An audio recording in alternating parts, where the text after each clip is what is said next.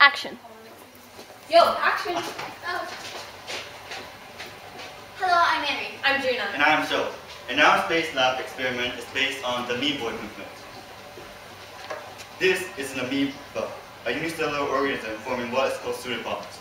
Pseudopods are temporal structures for amoebas to move, and this biological phenomenon is called the amoeboid movement. Amoeboid movement is seen in amoebas as well as several other forms of life. We want to find out if amoeboid movement happens in a microgravity environment.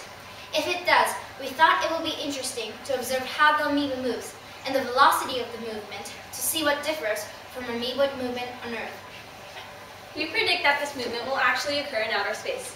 Because of the microgravity environment in space, we predict that it will float around in various directions different from how it moves, with at least some part of the body on a flat surface like on Earth.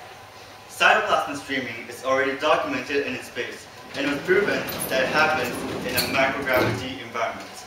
And in certain cells, cytoplasm streams faster than it does on Earth.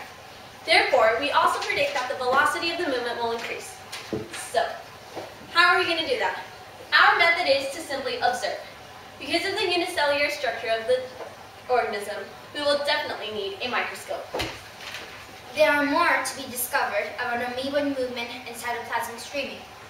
Observing amoeboid movement in outer space could lead to interesting findings and results, and let us understand more about amoebas and about the basic unit of life, cells.